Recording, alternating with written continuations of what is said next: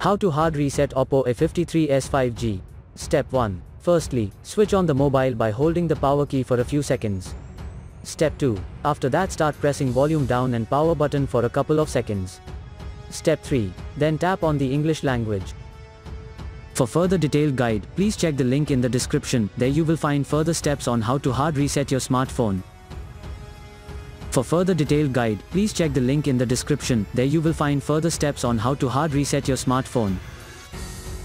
For further detailed guide, please check the link in the description. There you will find further steps on how to hard reset your smartphone.